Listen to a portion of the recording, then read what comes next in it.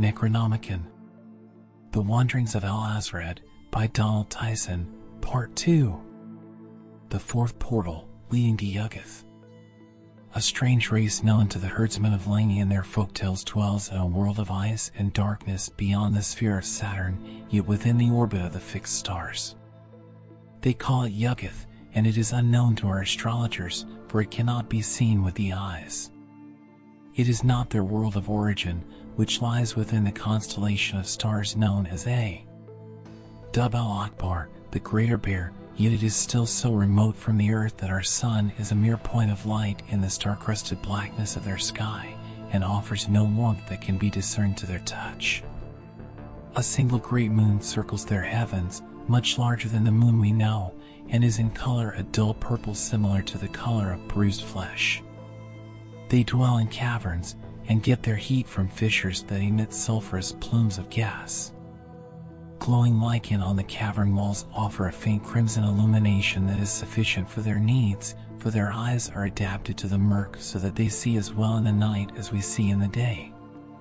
It is difficult for the traveler to judge their size, for there are no measures of comparison with the human form, and the weight of things on their world is less than the weight we know, so that, when dropped, a stone falls slowly as through water. Their bodies are covered in a horny armor or shell that is similar to the armor of scorpions or to sea creatures such as the crab. This natural defense makes them dreadful warriors, as neither sword nor axe can penetrate it. Little can be seen of this shell, for their entire bodies are furred in a white fungus that resembles bristling hair. Only their faces and their powerful hands, shaped much as are the pincers of a scorpion but having more complex movements that allow them to grasp tools, are bare of this fungoidal fur. They are a race of warriors and farmers. When not making more, all their care is devoted to the cultivation of a single type of fungus resembling that which grows upon their shells. It is their sole source of nourishment, as they are dependent upon it for their survival, so it requires their constant tending to flourish, for it will not grow without their assistance. Indeed, they and the plant they cultivate cannot be said to exist separately, for should either fail, the other would surely perish. It was their constant need to fortify their fungal crop that sent these creatures to our world in search of certain minerals in the ground that are rare on Yuggoth but abundant here. The minerals are applied sparingly to the fungus beds in the same way that our farmers spread rotted manure upon their fields, and for the same purpose. It is said among the inhabitants of Ling that the race first arrived at a time following the Great War between the Elder Things and the armies of Cthulhu, after the Old Ones had retreated from the malignant alignment of the stars, and they came not as humble visitors seeking charity but as conquerors, and such is ever their way. There was no subtlety in their mining. They turned the skin of our world inside out, causing great destruction of plants and beasts. The Elder Ones resented their intrusion into our world and fought them with their arts, but were unequal in might to the space spore from Yuggoth, who drove them from all the northern and central regions of our world, forcing them to seek refuge in the deepest parts of the Southern Ocean. The caverns of Yuggoth are splendorous and vast. Where nature on their world has not sufficed for their purposes, they have carved the rock and have constructed buttresses to reinforce the roofs and great arches to span the crevasses. The floors rise and fall irregularly, but offer no impediment to the progress of the dwellers, who leap across minor barriers on their powerful legs. Because the weight of things is less in their world, these leaps carry their bodies farther than the bounds of a mountain ram. They have no families but live in groups of a score or more, and spawn their young from their own bodies in a way that resembles the budding of plants.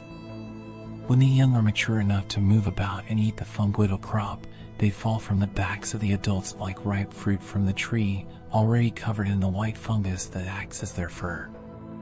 The creatures worship their moon, and seem to have no other religion or god apart from the livid sphere that rises and falls in their dark sky.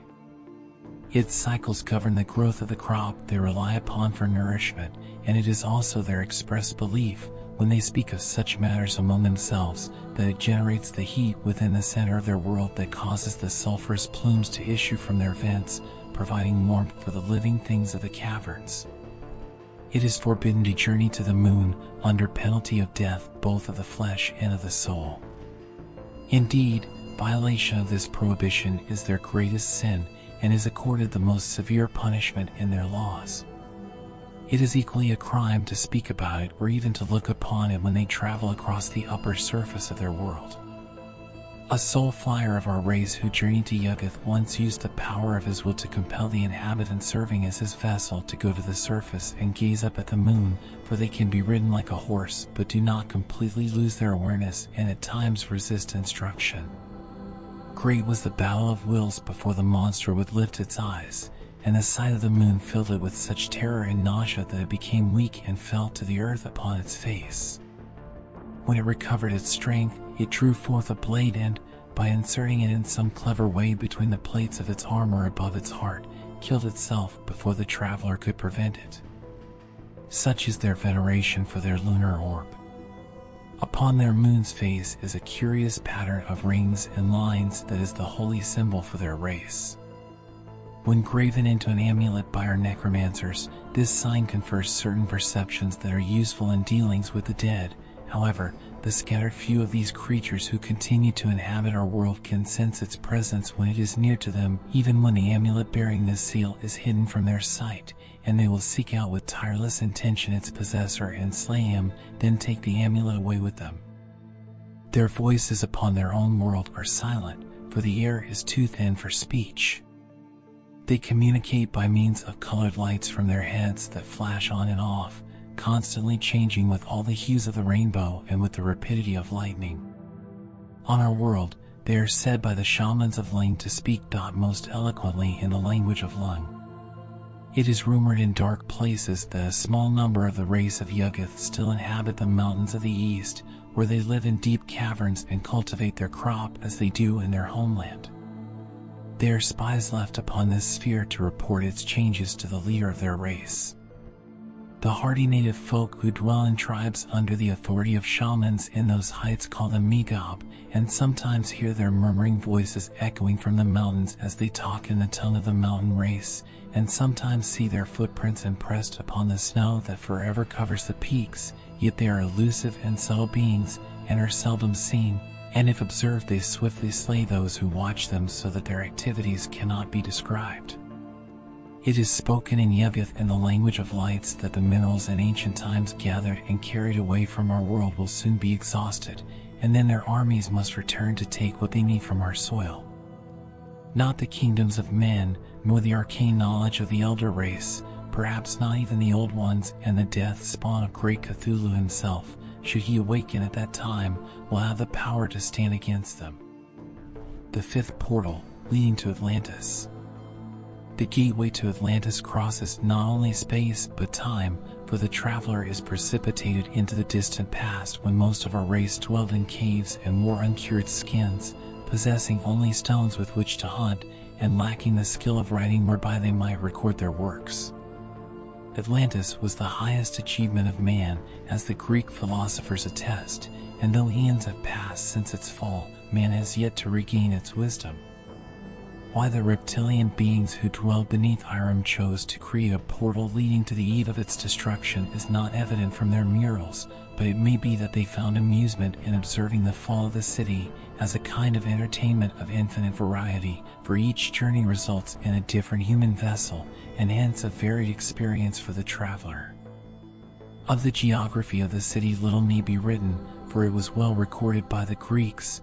Let it only be stated that Atlantis was founded upon a group of small and rocky islands in the ocean that lies beyond the Pillars of Hercules, far from any other lands. It was arranged in a series of concentric rings made up of great curving causeways that overlapped the islands, with roads that radiated from its center like the spokes of a wheel. In the exact center of the city stood its Parliament building, a magnificent edifice of white marble quarried from distant lands and carried to the isles in ships, for the people of Atlantis were sea traders who profited greatly by conveying goods between the distant human settlements of the world. There has never been so bold a race of mariners. No sea was too remote or too dangerous for their sturdy galleys, and no coast unknown to their cartographers. In appearance, the Atlanteans were fairer of skin than our desert peoples, and some possessed golden hair and blue eyes. Enjoying both grace of body and strength of limb, they were reputed to be the most beautiful of all men, but their hearts were evil, and their fair exteriors concealed a blackness within. They came by their great sciences not honestly, but in dealings with the children of the god Dagon, one of the lords of the Old Ones, who lies in his house beneath the waves beyond the pillars of Hercules, waiting for the stars to realign and become wholesome to his kind. His children have been called the dwellers in the deep. They have power to travel both across the land and through the water, although it is said that they much prefer the waves above their heads, and cannot with comfort long endure dryness on their skins, which have a faint bluish cast and are pallid, like the bellies of frogs. Their heads are blunt and rise from their shoulders without the mediation of a neck. Their fingers and toes are webbed for easier swimming. At their sides are gills like those of a fish. They wear no clothing but delight in costly ornaments and jewelry, and no superior workers in precious metals and jewels are to be found anywhere in this world. Endless wealth is theirs, for they are aware of all the shipwrecks that have ever been and have easy access to the wrecks to despoil them of their treasures. /T is a strange characteristic of the dwellers in the depths, that they feel affinity for our race. Tales are told of friendships, and even loves, between the children of Dagon and the children of man, and by some unnatural art they are enabled to breed with human beings when they wish to create offspring from these abhorrent couplings, for it was never meant by nature that the deep ones and the surface dwellers should engender children, and such spawn is cursed to the 10th generation, for breed as often as they will thereafter with men, they can never expunge the traits of their alien blood. The women of Atlantis bred freely with the males of the children of Dagon, in their degenerate lusts preferring these couplings to union with men of their own race, and many children of mixed blood were created. They came to rule Atlantis, although they never appeared unveiled under the light of the sun, nor openly challenged the arrogance of the pure-blooded citizens of the city, who regarded the mixed spawn of the deep with revulsion and contempt, even as they became dependent upon their unnatural intelligence and their associations with the children of Dagon to increase the power and prosperity of the city.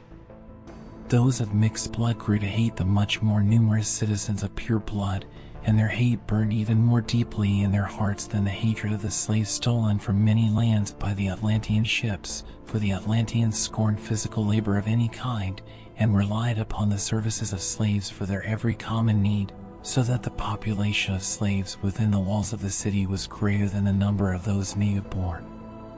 The city was powered by the fires within crystals gathered by the children of Dagon from deep rifts in the floor of the ocean. These same stones were used to build terrifying weapons that could burn ships and overthrow fortifications. In their conceit, the Atlanteans considered themselves invulnerable to invasion, both because of the weapons and by virtue of their remote location so far from the lands of the barbarian races. The half-breeds with the bluish blood of the deep ones flowing coldly through their veins were content to run the affairs of the city, and wait and watch for their opportunity to overthrow the arrogant nobles. In secret they devised a plot with the foreign-born slaves and with the children of Dagon to overthrow Atlantis and slay all those of pure blood, for they reasoned that the nobles contributed nothing to the keeping of the island, and therefore served no purpose. A sole traveler to Atlantis through the portal beneath Hiram emerges within the body of one of its inhabitants, but whether in the body of a slave, or a noble, or one of mixed blood is a matter of chance that cannot be controlled. The portal is so constructed that the visitor emerges in the mid-morning, and for several hours may observe the works of art and social pastimes of the city through the eyes of his host. In the afternoon, the invasion of the dwellers in the deep begins, in unison with the uprising of the slaves, and the chaos that ensues makes observation difficult, for the vessel of the traveler is often swept away on the ebb and flow of warfare, or may even be slain outright in the first clash of arms. It is at once apparent to the traveler that the blue-blooded traitors who conceived the overthrow of the city miscalculated in their assessment of the decadence of the nobles, for though they had little skill in any other field of endeavor, the nobility excelled in warfare, which was the devotion of all their energies throughout their lifetimes.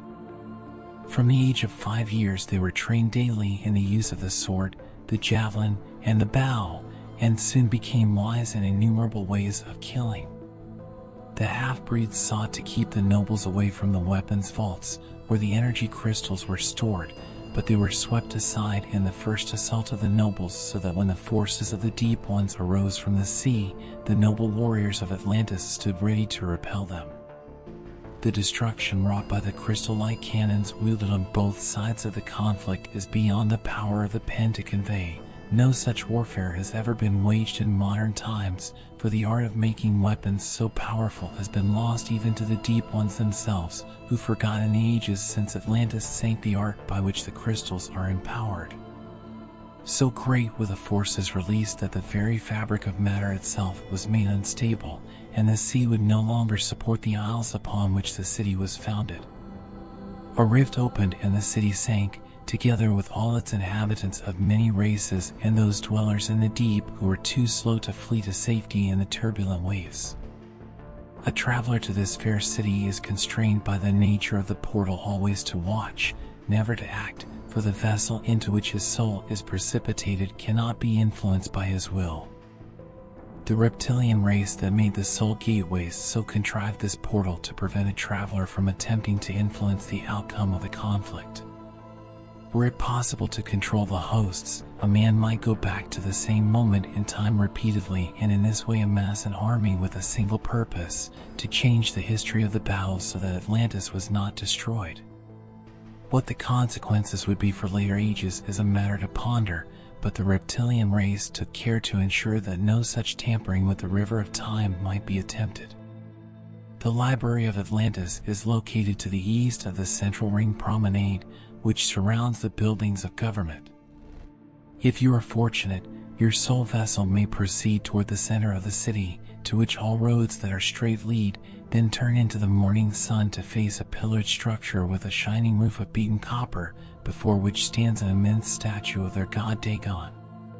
Entrance is freely granted to all, for slaves are employed to carry books to their masters and to return them, and none of the librarians question their presence.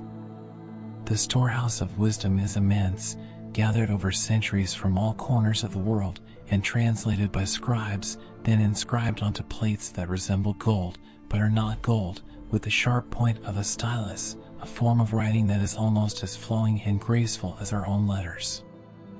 The plates are bound together by rings to make books.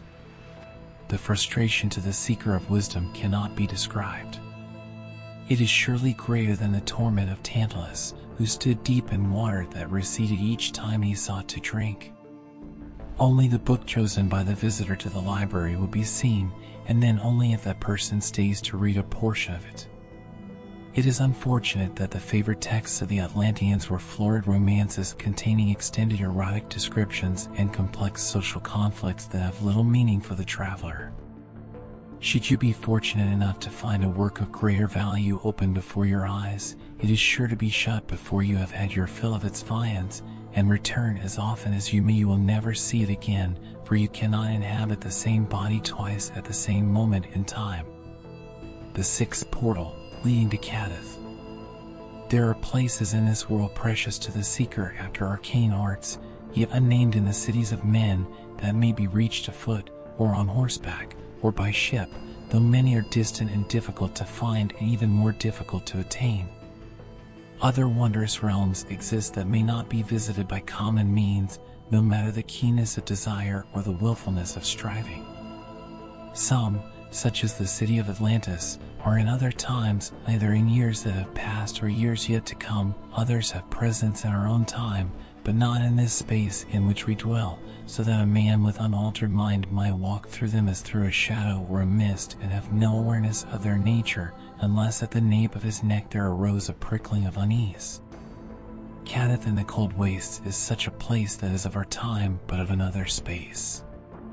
It is fabled to lie north of the plateau of Lung, beyond the snowy mountains. This is no more than a fable, but it has a mustard seed of truth at its heart, for Kadath is near the ruins of the ancient city of the Elder Ones, and the creeping of the land upon the ocean that supports all the ground of our world has carried both far to the south, whereas the ruins of the city of the Elder Ones are of stone, The great mountain known as Kadath is not material and cannot be seen clearly with normal sight. Many men have dreamed of it and have not known of what they dreamed, and always their reports are different, for each dreamer makes his own world in the endless lands of sleep, and no two visions of Kadath seen in dreams are the same. The audacity of the reptilian race that built their city beneath the sands where stand the ruins of Irem was astonishing, for they dared to construct a soul portal to the mighty fortress that adorns the heights of Kadath, where out of unity with this material existence that we know as our world dwell in perpetual twilight the gods of this sphere. No king or sorcerer of men would have dared such an outrage. The crocodile beings cared nothing for the sanctity of human adoration. Their curiosity knew no bounds of respect or prudence, and at the height of their wisdom they grew arrogant and indifferent to the wrath of the gods, who indeed had not the power to thwart them, even though they were aware of the portal and resented it. Kadath rises beyond the barrier mountains in the southernmost land of this world. It is higher by far than any material peak of stone, but it is not wholly of this world and may only be seen by the unaided mortal gaze at certain times of the year when the heavens align and under moonlight, for know ye that the moon has power to reveal what the light of the sun hides. Atop Kadath was built by the gods a great fortress of vertical black battlements miles in extent from their bases to their towered crests. Within these protective walls and higher still in elevation is a palace of the richest metals and stones, so that it seems a single shining jewel. At the heart of the palace is a vast throne room with walls of onyx and floors of multicolored polished stones, a circular vault so lofty that its very ceiling is lost in mists. Here the thrones of the chief amongst the gods, each shining with gold and silver, stand in a ring facing inward, and in the center of the floor lies a great round mirror in which the gods look down upon the affairs of mankind as through a window that opens downward upon our world. A traveler entering the portal to Kadath emerges within this throne room, not in the body of a god, for even the reptilian race that constructed it was not capable of such an outrage, but in the flesh of one of the numerous servants of these earthly deities, who are ever present to tend to their slightest whims and are constantly moving to and fro, in and out from the vaulted chamber. Many bear the features of our race, which are like to the features of the gods themselves, though less subtle. The gods take comfort in having servants that resemble them to tend to their more personal desires. Other creatures less human perform the drudgery of the palace. The human-like servants are more numerous, and it is likely that the soul flyer will find himself within such flesh. They are easy to control with the will, and may be made to approach and regard any object of interest. A secret must here be revealed to the wise, who will not repeat it save by whispering it into the ear of a trusted disciple of many years, for it has caused the deaths of many men. It is believed by the heathens and the barbarian races, and also by certain hidden sects in our own lands, that these gods who dwell at Kadath in the frozen wastes were the makers of mankind. The truth is opposite, for it was the dreams and visions of men, empowered by their desires and driven by their wills, that caused the gods to coalesce from the very fabric of space itself in the dim beginnings of humanity. Man was created along with the other benign animals of this earth by the elder things for their amusement, and when man first began to dream, the gods were formed. This is the secret held by the Egyptian priests, who never forgot it even over the centuries their land suffered the subjugation of the Greeks, and after them the Romans. The priests teach that men have power over the gods through the art of magic, because humanity created them in dreams. Indeed, the dreams of our race sustain the gods still, and without those dreams they would fade to the nothingness from which they arose. A visitor to Kadath will observe that the gods vary in size, the smallest being no larger than their servants and the largest of gigantic proportion and towering above the rest. The thrones themselves are similarly various in their dimensions. Nor is the size of any god fixed, but changes over the passage of generations as many or fewer of our race remember and worship it. As the god increases or diminishes, so does its throne, for the throne is the seat of its power. It might be thought that the gods, in the midst of their beautiful palace, surrounded by every luxury and diversion they desire, live an existence free from care in which they enjoy endless pleasure. Not so, for a darkness hangs over them, making their voices hushed and their smiles pale. The gods do not rule Kadath unhindered, but endure an overseer who dwells in a small chamber located directly above the dome of the throne room.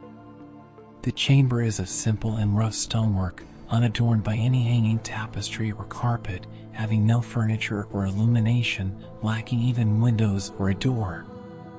Within its darkness resides the formless creature named Nyarlathotep, the faceless black god of distant space, he of 1,000 forms, who is the messenger of the Old Ones. It is whispered by the gods that Nyarlathotep dreams in his tomb, even as does great Cthulhu in Malaya, though where the tomb of Nyarlathotep is located upon the earth or under the sea, they do not say.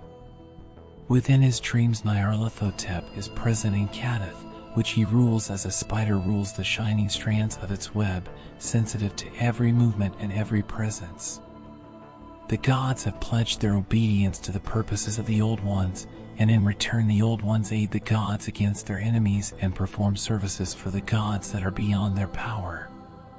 No action is taken by any god of man without the knowledge and assent of Nyarlathotep, and those who defy his will, he destroys so completely that not even their memory is left to our race. It is for this reason that the gods never laugh. They gaze down upon us through their mirror and aid those who worship them with prayers and offerings, for a gift given demands a gift in return, yet always with the sufferance of dreaming Nyarlathotep, whom no god has seen but who is ever present in the midst of their councils. When he withholds his favor, they are powerless to act, and must watch as their worshippers are destroyed by their enemies and their own vital force is diminished.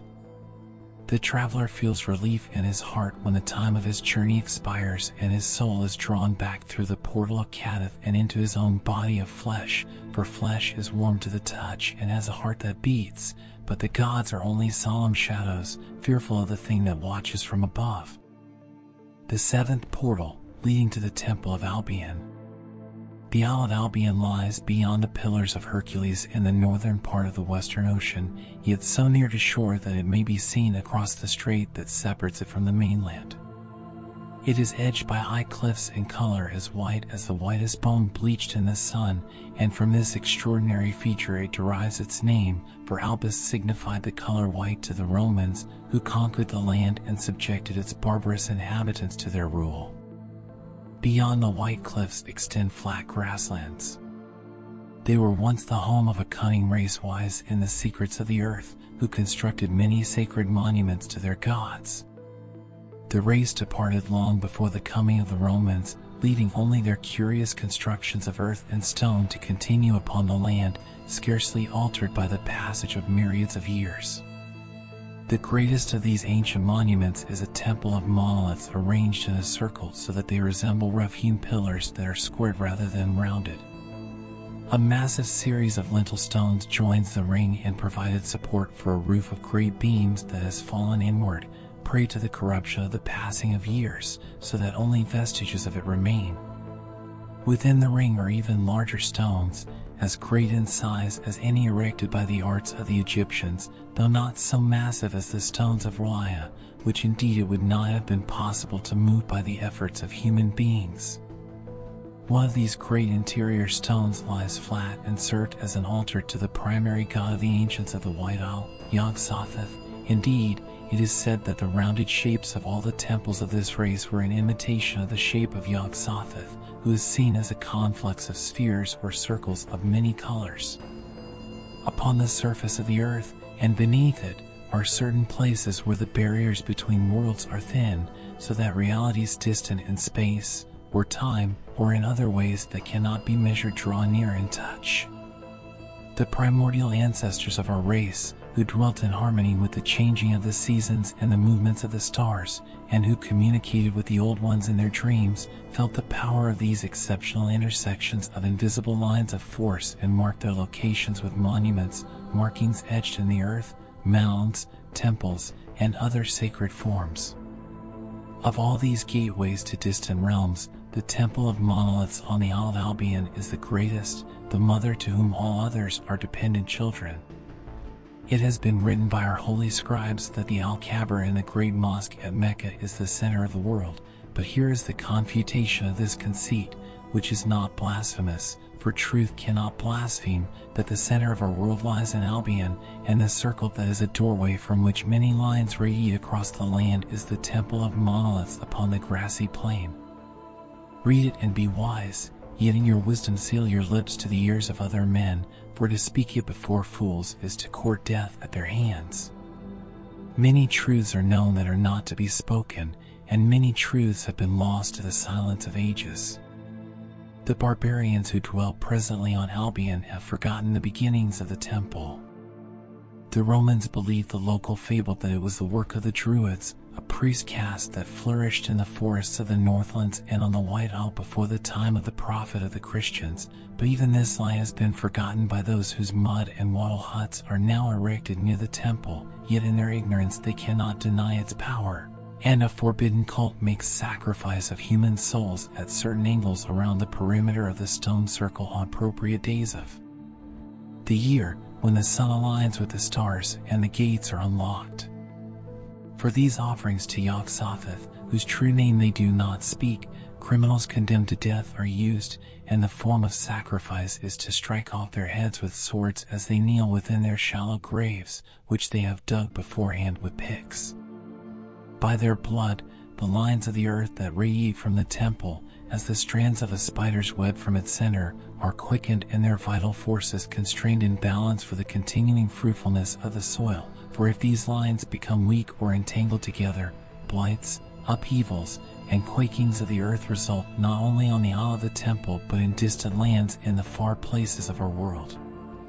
The cult of the temple regards itself as the safekeepers of our world, and should its numbers fail, great catastrophes would surely follow. All its work is the harmonizing of the lines, and the use of the gateways to reach other worlds has been forgotten, save to a few men who gained it in the deep places from things more ancient than our race. A recent soul traveler to the round temple of Albion chanced to find himself inhabiting the body of the high priest of the mysteries of its cult at the moment of sacrifice in their most sacred ritual, which occurs at dawn on the shortest day of the year.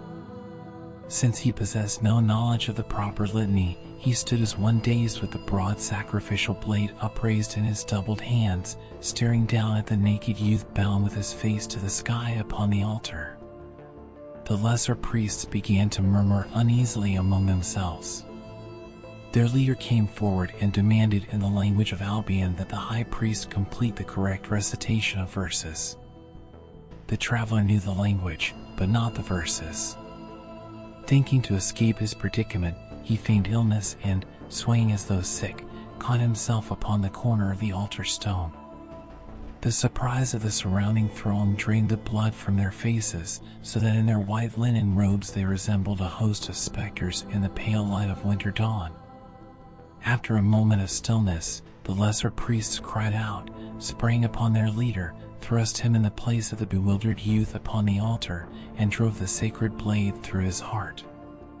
Only his great skill in necromancy allowed him to survive the death of his host and thus record this amusing tale as a warning to future users of the soul portals.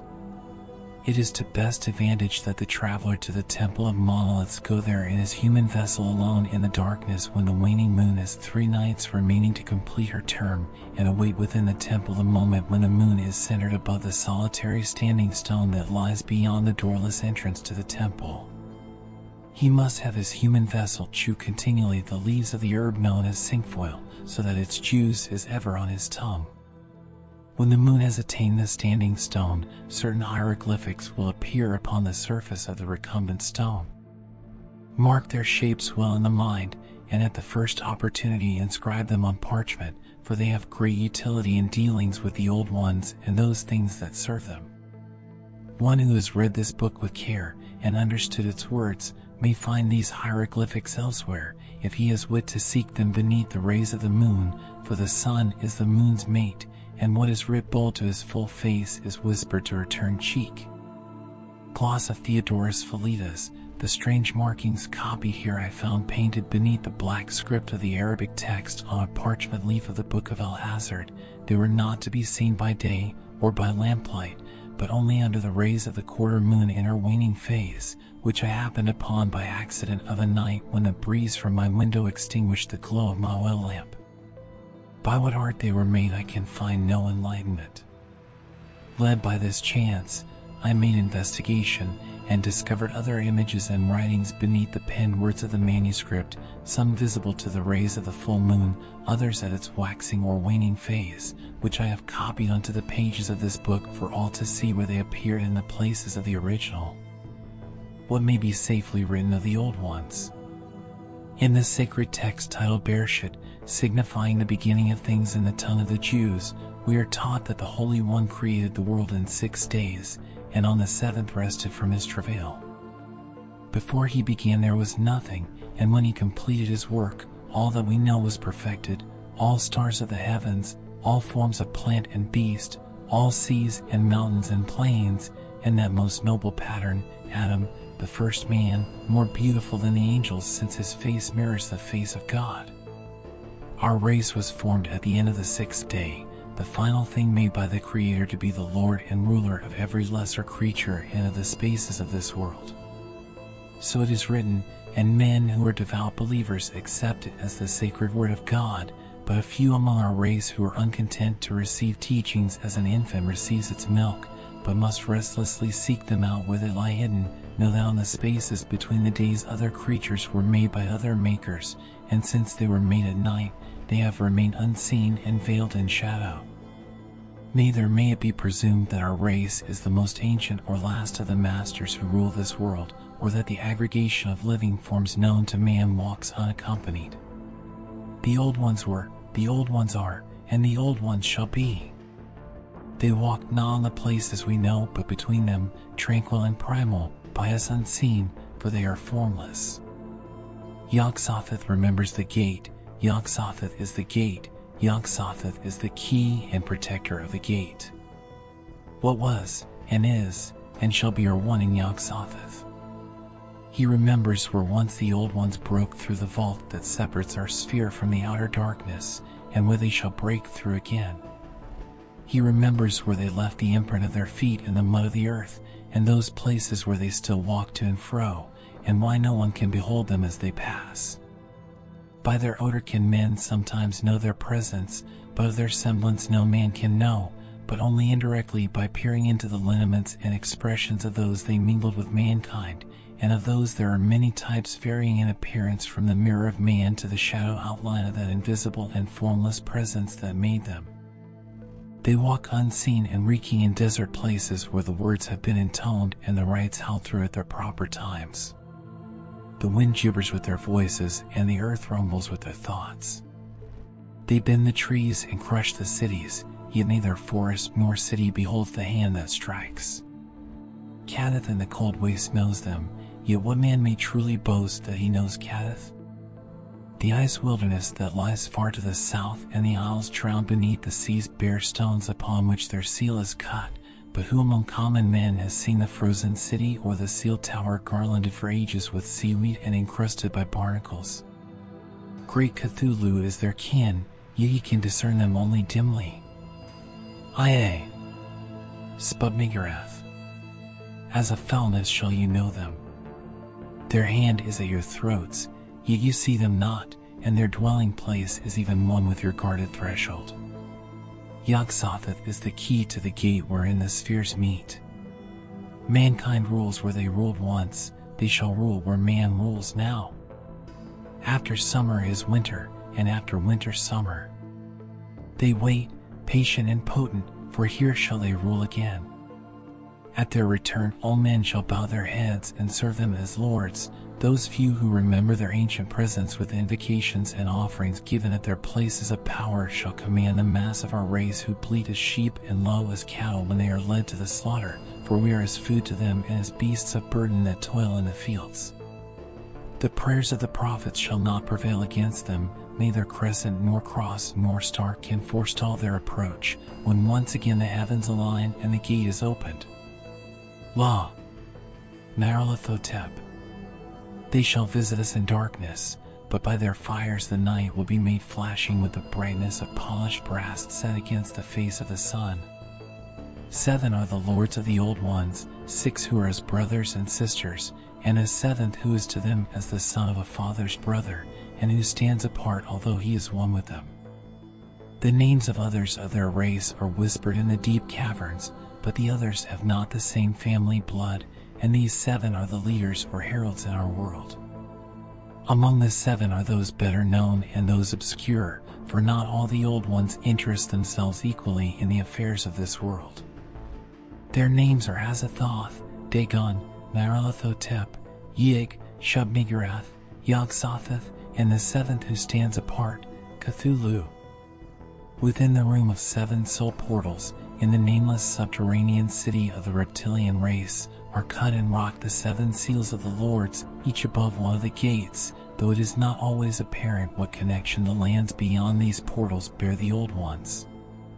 Murals in other chambers and passageways tell of their forms and natures, so that by a careful study of these images they may be known in part, and only in part, for no man has ever comprehended all their ways or their purposes upon the earth. The Magi who dwell in the valley of the Tigris allotted to these lords of the old ones the spheres of the wandering bodies of the heavens, not because they dwell in the planetary spheres, nor yet because the planets have power over them, but for the reason that the rays of the planets are in a certain accord with the potencies of the lords. Under the heads of the planets, as under titles of authority, shall they be severally examined herein. Yig, corresponding with the sphere of Saturn.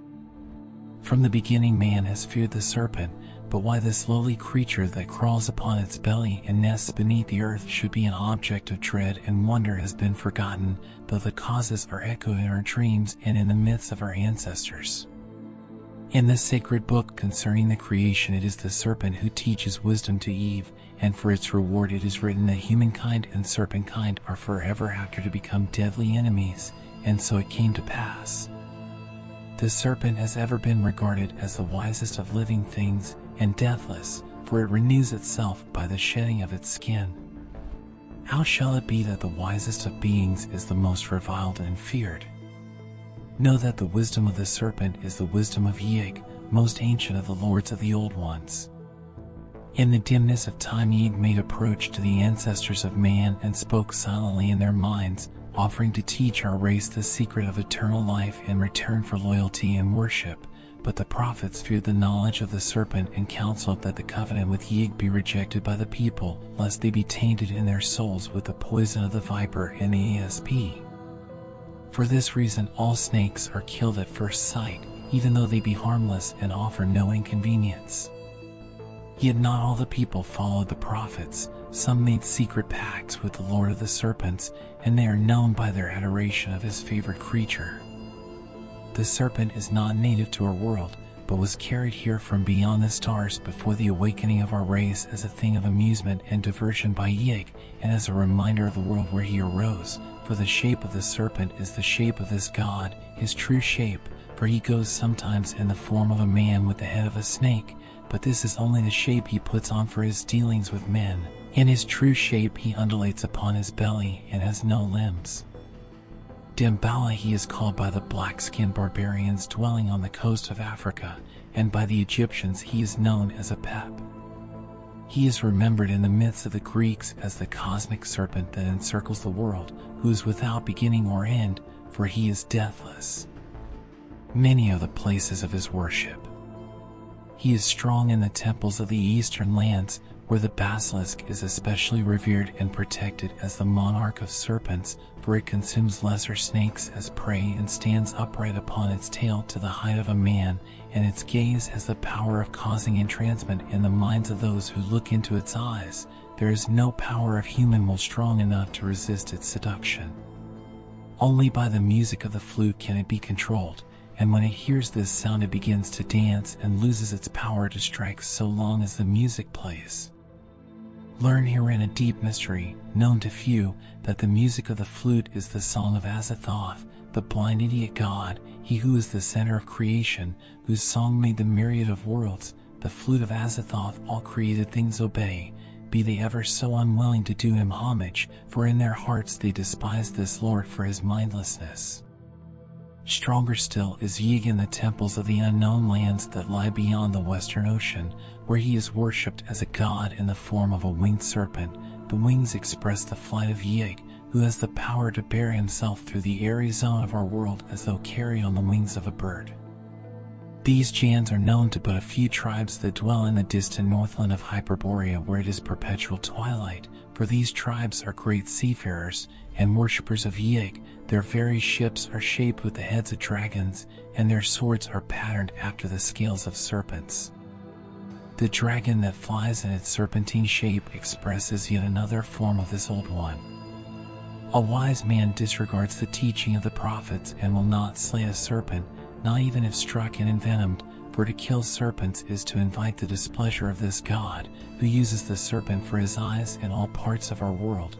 Wherever a serpent crawls and watches, there watches Yig, even though it be the least of snakes, scarce larger than a worm.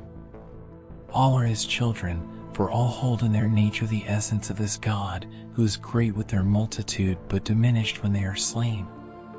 It is whispered that were all serpents to be killed, so Yig would pass out of our world, but whether there is truth in this saying only the event will show, and that shall never be witnessed by men, for the serpent is eons more ancient than our race and will endure eons after our fall to dust.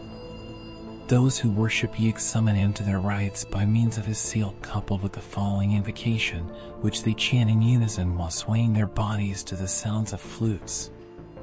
The constellation sacred to Yig is that known as Draco, and his sect believes that the god dwells there and gazes down upon the world. He is called into the body of a priestess who lies naked upon the sand, writhing her limbs and hissing through her lips, her thighs anointed with blood and her eyes rolled back into her head so that only the whites may be seen. Approach, deathless one, heed the summons of the flute of Azathoth your creator, the song of which none of his blood may deny, to send slithering down the rays of the stars from the coils of the dragon.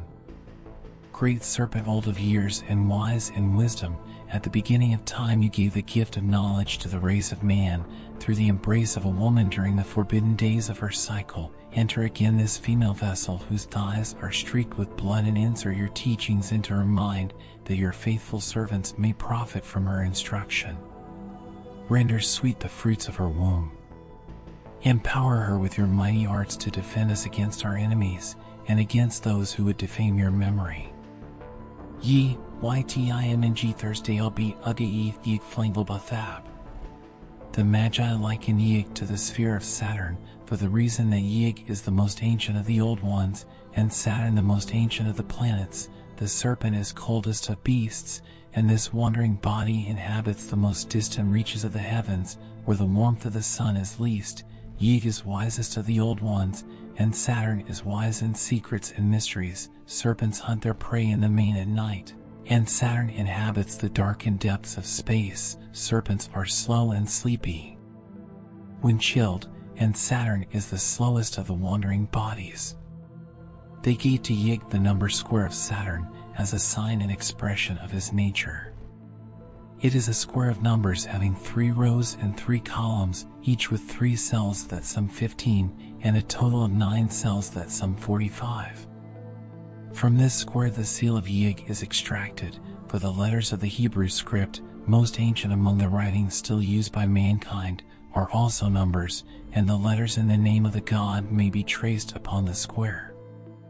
It is believed by the Magi that this seal, made into a talisman and lead and worn close to the heart, offers protection against the biting of serpents and attracts the benevolence of Yig, or at the least averts possession by the god, for it is the custom of Yig to enter the bodies of his worshippers as a spirit, and his presence is known when they fall on their bellies and writhe on the ground in imitation of the way of all serpents, and hiss with their lips but cease to speak in words of their own tongue, for it is singular with Yig alone among the lords of the old ones that he never speaks, but instructs his possessed worshippers with images in their minds. In this condition they forget the use of their hands, and if they must pick up a thing they do so with their mouths, for all the power of a serpent is in its jaws, wherefore the word Yige signifies in the tongue of the old ones big of mouth. The power of Yig to become present to human sight and to work his will in the world is greatest at 2 days of each cycle of the moon, when the course of the moon and the course of the sun intersect. These conjunctions are known to the astrologers as the Kappa Draconis and Kata Draconis, or in the common tongue as the head and tail of the dragon. These conjunctions are sacred to Yog-Sothoth, the keeper of the gates between worlds. On these days of each month, the worshippers of Yig rejoice and celebrate his rites, but the enemies of the serpent god conceal themselves and dread and terror his approach, for his coming brings either exaltation or punishment, and no man has seen him who has not been moved either to happiness or sorrow. Yog-Sothoth, corresponding with the sphere of Jupiter.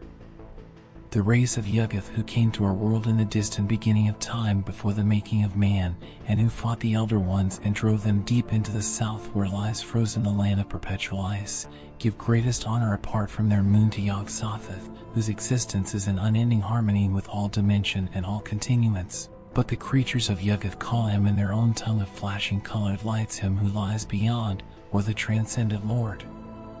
The Mi-Gob remaining in our world in the highlands of the east continue to serve him and act as his agents and messengers. Only Yog-Sothoth has the power to open the way between their distant homeland that is beyond the changeable star known as Thabr al-Dub al-Akbar, the back of the Greater Bear, and their colony on Yuggoth that is beneath the sphere of the fixed stars. For he guards the heavenly gates jealously even as he creates and destroys them from moment to moment with his dancing colors.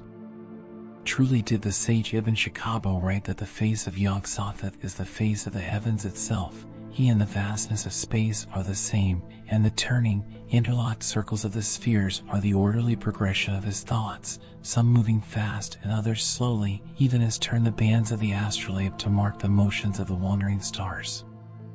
He is seen only by his face, body he has none, for his body is the universe, yet not the very matter of creation but the measurements of angles and distances between, for he is composed of no tangible thing and can only be perceived as a shimmering array of ever-changing colors such as may be seen on the shell of a beetle or the wing of a dragonfly beneath the sun. He is known by the cults of men that adore his gates as the all-in-one who is one in all. They worship him within stone circles composed of great monoliths, and the chief of these is on the grassy plains of Albion. Though its builders have been forgotten, its function is unimpeded, for from it open outward gateways to all reaches of this cosmos and countless lesser gates. It is the great mother of doors, and Yog-Sothoth holds the key. These gates he cannot open wantonly, but only when the stars align and the angles come right for passage. A gate is open when he appears, and his face of flashing colored spheres, all overlapping and turning one within another at varying rates, is the gate, and the key, and the way. Those who pass through become for a timeless aeon Yog-Sothoth, knowing all things that were, that are, and shall be, but having transited the gate they forget everything save only for a lingering sadness and sense of regret that cannot be said into words, and so profound and enduring is this sorrow that many are those who find life unbearable after opening the face of the transcendent all. While there are men who have dared to seek glimpses beyond the threshold, and to accept him as a herald, they would have been more prudent to have shunned commerce with him, for as Ibn Shakabo relates, it is written in the Book of Thoth how fatal is the payment for but one glimpse of his face. Neither is it permitted that those who pass through the higher gates ever return, for in the empty spaces transcending our world are patterns of shadow that grasp and bind. The thing that stumbles by night, the wickedness that defies even the Elder Seal, the throng that gather watchfully at the secret portal possessed by each tomb and make themselves fat on what grows out of the corpse within, all these abominations are less than he who guards the gateways, he who will guide the rash traveler that speaks the words rightly beyond all the spheres and into the void of unnameable hungers. For he is called Tal Adamr, the first ancient one, which the scribe has rendered imperfectly in our tongue as the prolonged of life. When the road of the moon and the road of the sun cross in the heavens, then is Yog-Sothoth exalted and empowered to open the spaces between the stars, and greater still is his power when the sun and moon copulate, and the gateways spawned are his children, for he is sun and moon united in lust. The sweat of the sun falls, but the dew of the moon rises to maintain his balance of turning circles. This is the invocation, cried out in the tongue of the old ones, that calls him at these pregnant times within the circles of stone, having met all requirements of worship and sacrifice. Nai, Ngaba, Bugshagik, Bab, Yogg-Sothoth, Yogg-Sothoth, Ai, Yab, Bugshagik, Ngaga, Ngai. The charm to open the gate is to be inscribed with the seal of the Kappa Draconis and may be voiced following the preliminary summons on either day of the month, for both head and tail of the dragon are times when the heavens are in balance, so that on these days the way may be opened or closed, and the charm of opening is this. Yain Gab, Yogg-Sothoth, Hel Geb, Fai Throtic, Wab.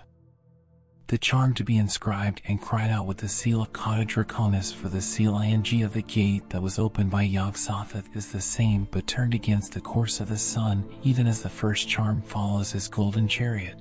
The charm of closing is this. Ogbrad Aif, Geb-Leh, Yogg-Sothoth, Gabbing Ai, Zro. In this way are unlocked the gateways of the soul, and also of the flesh, but after another manner. Soul can carry flesh with it, either upward or downward, either into the light or into the shadow, yet flesh has no will to bear the soul where the soul refuses to travel, and if the gateways of flesh are open without the willing concord of the mind, the body becomes hollow and a vessel for demons, and the soul a wraith howling in the wind. In invocation of the first ancient one, or when summoned before him by his power, the supplicant demonstrates his fidelity to the god by falling to his knees and placing his palms over his eyes with the fingers up, then rhythmically bowing at the waist until his head touches the ground, as though in silent lamentation.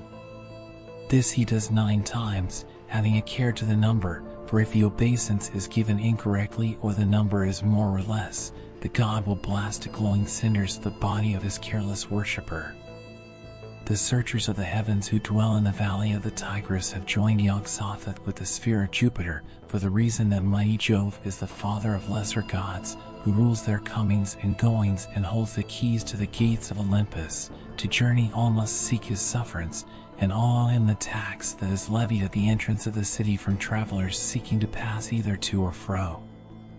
They held the belief that the seal of this god formed upon the square of numbers sacred to the sphere of Jupiter, having 4 rows and 4 columns, each of which sums 34, and 16 cells overall, the sum of which is 136, when inscribed on a square of tin would avert the wrath of Yogg-Sothoth and would afford good luck and protection to the traveler on his road, to which belief the wise may ascribe little value, for many are the stragglers after the caravans who wear this square about. Their necks and their bones lie white on the sands where the carrion hawks have scattered them. Cthulhu, corresponding with the sphere of Mars. Great Cthulhu is ever a warrior god, and of all the old ones he is the most terrible, for it is his delight to slay and lay waste to everything that lies beneath his feet, and the very lust to conquer what was once free drives him onward across the heavens and through the spheres. It was he together with his star spawn that defeated the elder things, who had long possessed the sovereignty of this world before he descended on his gray and leathern wings through the upper gate opened by Yogg-Sothoth. As hungry wolves on an unguarded flock they fell and crushed the great stones of the barrier walls of the elder cities into sand. Even the Shoggoths were driven as chaff in the wind before their fury. Who can measure the strength of a Shoggoth? Yet it is whispered by ancient things that dwell in the depths that its strength was without avail against the might of this god. Into the sea the elder ones fled, little dreaming that through the changes of fortune and the passage of ages they would once again walk the frozen stones of their greatest city far to the south, and Cthulhu would lie trapped beneath the waves in the sea. Long eons the old ones reigned in our world after the vanquishing of the elder race, their palaces and cities secure under the protection of Cthulhu and his armies. No foe could defeat him, save only time itself, for the heavens revolve unceasing in their courses and care nothing for the will of men or gods. The stars became poisonous to the old ones in our world, and so they withdrew in bitter rage to bide their purpose until the sky was once more wholesome. Yet Cthulhu would not depart from the lands he had conquered. He devised a work of potent magic that would keep him safe within the house he had made for himself on the mountain that overshadowed his island city of Raya. Within a tomb protected by great seals he lay as in death, yet he dreamed, and in his dreams continued to rule the world, for his thoughts mastered the wills of all lesser creatures. How could he have foreseen the cataclysm of the lower earth that drew Raya beneath the waves? The waters of the deeps were the one barrier his great mind could not pierce, and it was for this reason that the Elder Ones had sought refuge beneath the waves so many ages before, to escape from his tyranny. The barrier that protected the Elder Ones while Cthulhu raged above has guarded humanity from his fury throughout the history of our race, for he has never ceased to hurl his commands forth from his mighty mind all the span of his turrets beneath the surface. The stars do not always remain poisonous, but for brief periods in their endless turnings they assume the angles of the same rays they shed down in the primordial dawn of the world. Then does Raya rise upwards so that the house of Cthulhu emerges into the air. The might of the god waxes strong, and he uses its power to send forth to men who are susceptible to his influence the command that they release the seals that bind his tomb, for it is his single weakness that he cannot release himself from sleep but must rely upon hands of flesh to shatter the seals. As though in bitter jest, the stars never remain right for more than a handful of days, and always in the past, before the men enslaved by the god can reach distant Raya, their fatal conflicts of lights permits Raya to sink once more, severing the bond between the will of Cthulhu and the flesh of those he has enthralled, leaving them to wail in confusion and despair upon the bosom of the vacant sea. On the walls of lost cities and in the carvings of madmen who have glimpsed him in their dreams is the form of the god delineated. His height is as great as a mountain, and he walks on 2 long feet that resemble those of a hawk, so that the very stones of the earth are shattered by each step. Yet from his back extend vast wings that have no feathers but are made of skin as are the wings of a bat, and with his wings he flies between the stars. His body has the shape of a man in that he has 2 arms and 2 legs, but his head cannot be described without horror, for it is akin to the formless mass of a deep dweller, having many ropes or soft branches that hang and writhe in place of a face, and his crown throbs and moves with watery softness, for he has no skull. His eyes are small, and 3 in number on each side of his head. The color of his skin is green mingled with gray on his limbs and trunk, but paler gray on his wings, and these he is accustomed to keep folded so that they hang down to the ground behind his heels and tower above his pulsating crown. Such is the unnatural body of this god, which has no kinship with the dust of our world. Indeed, it is not flesh as we know flesh, but as crystal or glass, and soft so that during his dreaming death it often breaks apart, but when it breaks it at once reforms itself, held in its pattern by the will of the Great One. This truth the elder race, who are indeed of solid albeit strange flesh, learn to their dismay, as their murals in the City of Heights on their own world attest, for no sooner did they shatter the body of Cthulhu with their arts of war than it reconstituted itself and in moments was whole. He is as their own Shakaths, about which men whisper but which no man has seen, able to take the shape of his desire and to hold it. His spawn are like himself, but smaller in their dimensions. What they lack of their master in size, they compensate with their numbers, for they fly into battle as the locust swarm descends upon the ripening field of grain, so thick that they obscure the sun with their wings. At times past the Migob have followed his commands and battled in his wars, for they dread the influence of Cthulhu upon the whim of their god of passage, Yog-Sothoth, and risk any danger rather than court his displeasure. All this was in the ancient times, and in the age of man Cthulhu lies dreaming in Raya. His spawn has vanished, and the Migob are returned to Yuggoth, all but a few that watch and wait. The tale is whispered that at some future time the stars will move in their courses and align as they have in the past, but at last their pattern will endure and the world will become wholesome for the old ones. Cthulhu will rise and conquer, as is his right, for what force of gods or men can stand against his fury? Until that day, may it soon be witnessed, those wise in necromancy who adore him with a seal of the god burned upon their skin and chant a litany in his remembrance in the tongue of the old ones, that dreaming Cthulhu teaches his prophets in their sleep. Phnglui mglw nath thalburaya wabnagelftan. La. The prayer has this meaning in our tongue: at this house in Moab, dead Thalbu waits dreaming. It is so, in the far places of the world, from the plateau of Lane to the western Isle of Albion to the banks of the Nile and the frozen wastes of Hyperborea, his chosen chant these words, and they are the sign by which they know each other, and the bond that unites them even when they are of different races. The poet may sing a different song, for they chant what has been and what remains, but the poet intimates in verse what shall come to pass. That is not dead which can eternal lie, and with strange Ian's death may die. Of all the lords of the old ones, Cthulhu stands alone and apart, for his is not the same blood with the others, though his blood mingles with theirs. They use him as a sword and think to distance themselves from his presence when the battle has been won, but he keeps his own counsel well guarded, and none can say what he intends for his kin. When all had fled the poison from the stars, he remained in his house at Raya and dreamed his deep purposes in solitude. The ocean alone contains him, for the stars cannot shackle his mind. It was because Cthulhu is the greatest of warriors that the Magi who are descended from the royal line of Babylon link him with the sphere of Mars, god of war, and none are wiser in the lore of the heavens than the priests of the Tigris. As Mars is the conqueror of all who oppose his will, so too is the dreaming god. As fire, the element loving to Mars, hates the water, so does Cthulhu hate the weight of the ocean above his head that frustrates his purpose.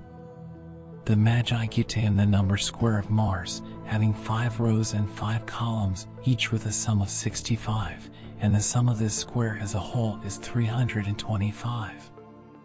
They teach that the seal of his name traced upon the square and incised into a plate of iron has power to give victory in battle and protects the warrior from injury by sword or arrow, and that its sight is pleasant to the things that dwell in darkness and are loyal to Cthulhu, who spare the lives of those who bear it. But this last is a lie. Azathoth, corresponding with the sphere of soul. There is a cause why the flute plays so prominent a role in the cults that worship the old ones in the dark places and hidden caves, away from the ears of common men. At the seething and fiery center of all, Azathoth sits upon his ebon throne within his halls of darkness that no man has seen and survived the vision. He is both blind and bereft of mind, but unceasingly he pipes upon his reed flute, and the purling notes that rise and fall in measured patterns are the foundation of all the worlds. These notes are more than music, they are numbers. Azathoth ever calculates in sound the structure of space and time. Were his flute to suddenly fall silent, all the spheres would shatter into one another and the myriads of worlds would be unmade and as they were before the creation. There is a mystery known to few, that his flute is cracked and can give no pure sound. It is explained by sages that when he blew the first great note that began the outpouring of worlds, the force of the sound was so vast that no instrument could endure it, not even the flute that made it. But this is the reasoning of children, and the truth is elsewhere, for the crack in the flute is a way of expressing the imperfection inherent in all created things. All that is made is imperfect, for perfection can have no form or texture in the mind. Azathoth himself is imperfect, being blind and blubbering as he pipes. Yet how can the Creator who was never made be himself imperfect? Consider this riddle and be wise.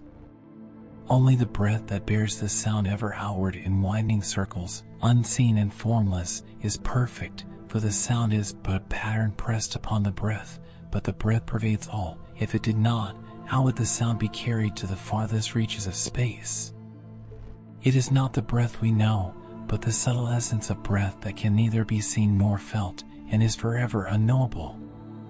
The flute of Azathoth both makes and unmakes the worlds in ceaseless combinations that are like dancers spinning on the woven carpet of time. There can be no creation without destruction, and no destruction without creation. To unmake a thing is to make something else, and each time a thing is made, something is destroyed. The idiot god on his black throne does not choose what shall rise into being or what should pass away, but only maintains a balance and constant order in the number and pitch of his notes. These piping sounds are numbers, for they interact in ratio and proportion. All things are made of numbers. Men are formed in their flesh by the arithmetic of Azathoth, who gathers his sums and brings forth shapes. No created being has seen Azathoth save only Nyarlathotep, who is called the chaos that creeps by writers who fear even to voice his name. In Azathoth is order, in Nyarlathotep is disorder. They are half-brothers and can never be separated, for even when far apart in space, Azathoth forever creates the patterns and Nyarlathotep forever disperses them. It was the blind idiot god who piped forth the universe, but it is whispered that it shall be the crawling chaos who on the last day of time shall snatch the flute from his blubbering lips and break it, ending all forevermore. Nyarlathotep looks upon his half-brother with contempt, yet knows full well that he is as dependent on the song of the flute as all other things. This enrages him so that he waits in eagerness for the last day. Concerning the face of Azathoth no pen has written, unless the writer lied, for no living creature can look upon it and endure its terrible heat and black radiance that is like the reverberating unseen rays of heated iron that strike and prickle the skin, or crisp and sizzle it when too near. Only Nyarlathotep, who has no face of his own, has gazed into the countenance of the idiot god, and even he is dazzled by its fires and must turn away after an instant. Azathoth receives no supplicants in his black halls of uncouth angles and strange doors, nor does he ever hear prayers or answer them. Endlessly he pipes, and endlessly he devours his own substance, for his hunger is insatiable. Nothing is taken into his body from beyond, and nothing is expelled, for he consumes his own waste after the custom of idiots. Music alone issues outward from him, yet it has no substance or form. Its semblance of form arises from the ever-present breath that pervades creation and bears it along. In itself the music is only number upon number, and so cannot be truly said to proceed from Azathoth, for how can a number possess motion through space?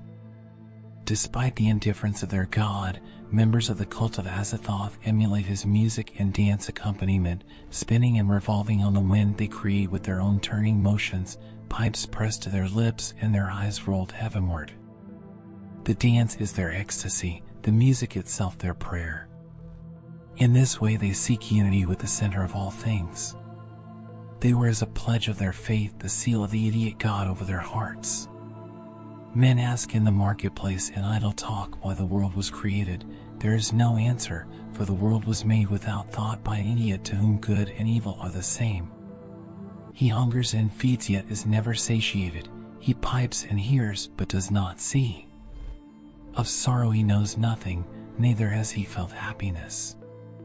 He pipes with patience, and the music of his flute rolls outward in trilling waves that rise and fall upon the breath of the cosmos, and the notes fulfill their patterns and move inexorably toward the last day, when the fury of his half-brother shall be expressed and there will come silence.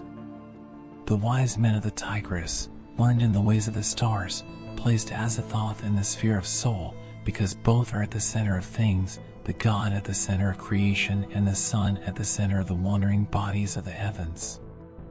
As the sun is hot and bright, so is the palace of Azathoth located in a place of great heat, and his face is blinding in its radiance that darkly shimmers. They gave to him the number square of the sun, having 6 rows and 6 columns, each making the sum of 111, and the sum of all is 666. This is the number of the beast of the Christians, and wisely was it chosen, for the beast shall usher in the last of days. The Magi make the seal of the god that is formed on this square into a charm upon a plate of gold, and wear it to attract money and substance, and to ensure health of the body, on the reasoning that all things come into being from the music of Azathoth. Therefore his square must bring forth substantial virtues such as vitality of the flesh and the increase of wealth. Their reasoning is flawed, for as the god creates, so he destroys. Shub-Niggurath, corresponding with the sphere of Venus. Of the fecundity of the earth there is no end. Her womb breeds monsters unglimpsed by those who dwell under the sun, and her twisting entrails crawl with things white and blind. These are the children of Shub-Niggurath, who is called the goat with 1,000 young by those who dare not speak her name. She is of the gender of a woman, for what except the womb brings forth fleshy life upon the ground, or beneath it? Those who worship her with images most often depict her with the head of a goat. This is not her true visage, which is bestial, but unlike any beast known to men, yet it may be that the image of the goat was chosen as appropriate due to the ruddiness of this animal, which is proverbial. Her statues are black and made of stone, and are often of human size, though some are smaller for the convenience of carrying in those lands where her worship is severely punished. They show the goddess standing upright, for horns bristling from her hairy head, her mouth snarling with savage teeth like those of a wolf. Her arms and hands are those of a woman, but her legs and feet those of a goat.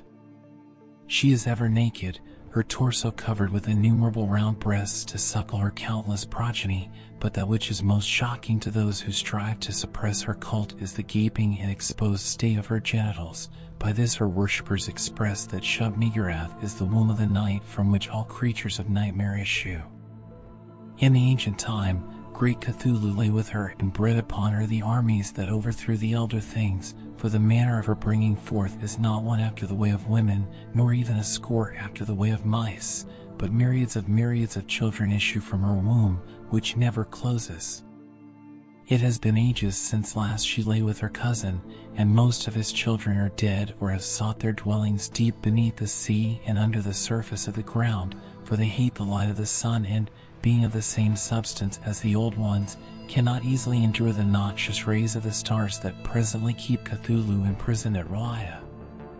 When the stars are right, and darkness covers the earth, they will issue forth from their deep pits and lakes, and from the ocean, and fulfill the will of the old ones as they did in the beginning of things.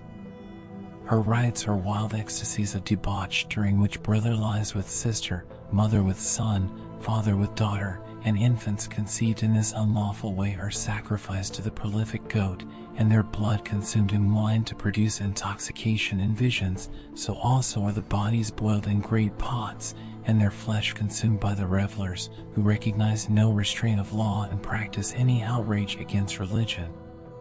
They are accustomed to meet in caverns during the night hours, both for greater security against detection and also because the deep places are the wombs of the world, sacred to Shub-Niggurath.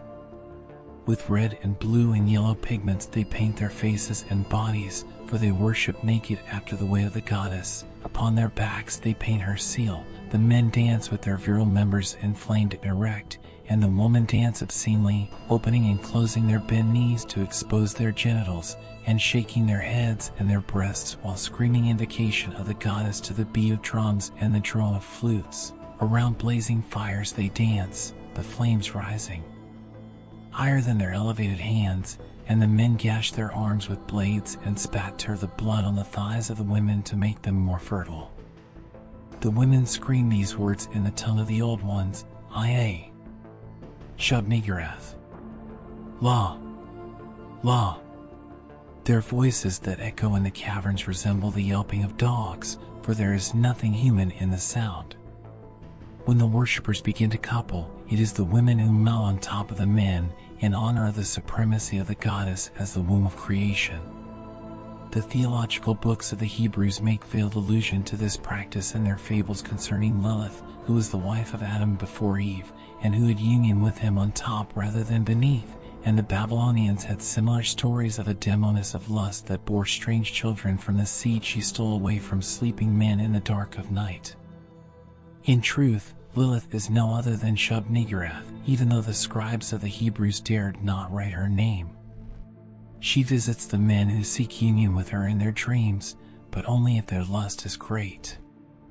When she comes to the bed, she presses upon the chest of her lover and takes her pleasure on top of his sleeping body, and from his ecstasy she gives birth to monsters of a lesser kind, those that inhabit the desert places of the world and lie in wait to murder travelers beneath the moon. From the seed of the old ones her womb gives rise to great abominations, but from the seed of men it yields lesser evils. In dreams she cloaks her form so that men do not withdraw from her, but when she visits her worshippers she comes as she truly appears, and they welcome gladly her bestial kisses, for she makes their virility unending. The worship of Shub-Niggurath is greatest in the lands of Lebanon and around the Salt Inland Sea, but she is also adored with orgy and sacrifice along the upper tributaries of the Nile, on the western shore of the Red Sea, and between the rivers Tigris and Euphrates. Yet these are only the chief centers of her cult, for her worship spans this world and lands both known and uncharted, carried far and wide by her roving cult as it moves from place to place in its caravans. It has been the cause of much misery and countless mysterious deaths, since her worshippers must have human flesh for their sacrifices during her highest rites, and where infants cannot be procured they use the flesh of travelers, for the disappearance of a traveler causes less inquiry than the vanishing of a local dweller. The Magi gave to Shub-Niggurath the sphere of Venus as her natural harmony, because Venus is a goddess noted for her concupiscence, who brings fertility to beasts and crops. However, the life-giving power of Venus is wholesome, whereas that of the prolific goat is verminous and foul. As a charm to ward her off during sleep, they engrave upon a plate of copper the seal of the goddess formed on the number square of Venus, which has 7 rows and 7 columns, each of which sums 175, and the total of all the numbers of the square is 1225. Some scholars profess the opposite belief, that the seal of the prolific goat attracts the goddess to the bed, and both opinions are true, depending on how the seal is employed, for if it is laid with the engraving downward against the chest, it attracts, but with the engraving upward to the sky, it repels. A young man of Yemen who wished to punish a rival in the love for a woman bribed a servant of the rival to bury the seal of this goddess beneath his master's sleeping place with the engraving down. In the span of a single cycle of the moon, the rival was so troubled by nightly visits of Shub-Niggurath in his dreams that his flesh wasted away and he went mad. The woman gave her love to the remaining suitor, who enjoyed it for a term until the revolving wheel of fortune stole her from his embrace.